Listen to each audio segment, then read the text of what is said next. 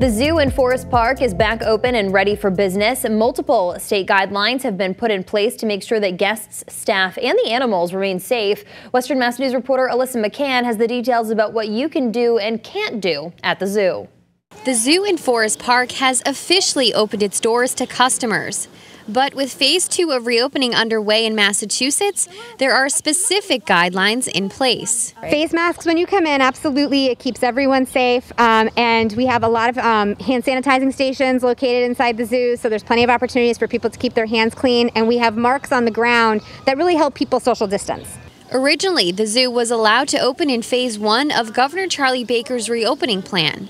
But the Springfield Parks Commission halted the reopening of the zoo. The Parks Commission had voted back on the 20th of May to delay our opening until they could hire bathroom attendants for the park. So once they got those bathroom attendants in place, we were raring to go. And Sarah Titso, the executive director of the zoo in Forest Park, tells Western Mass News there are new and different guidelines you need to abide by before you even arrive. So one of the biggest changes people will notice this season is that you have to make a reservation for a specific time spot on a brand new web platform we installed on our website. On the website, you'll be able to make and pay for your reservation, which allows guests and staff to limit interaction. You have your name on a list, you give your name, show your ID, and you're in the gate. To keep up with social distancing guidelines, the zoo will be allowing small groups in every 10 minutes.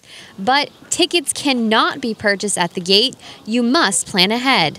So that means there's not a backup at the ticket booth. It means there's not a backup at our exhibits. In addition to these new guidelines, Titso says for right now, guests are not allowed to feed or pet the animals. And you'll notice at Leopard Lane there are these extra barriers to make sure everyone remains at a safe distance. There's a question around whether or not felines can have the potential to contract the virus. So just to play it safe, the USDA has recommended that everyone do this, and we of course comply. If you would like to make a reservation online to visit the zoo in Forest Park, head to westernmassnews.com for more information. For Western Mass News, I'm Alyssa McCann.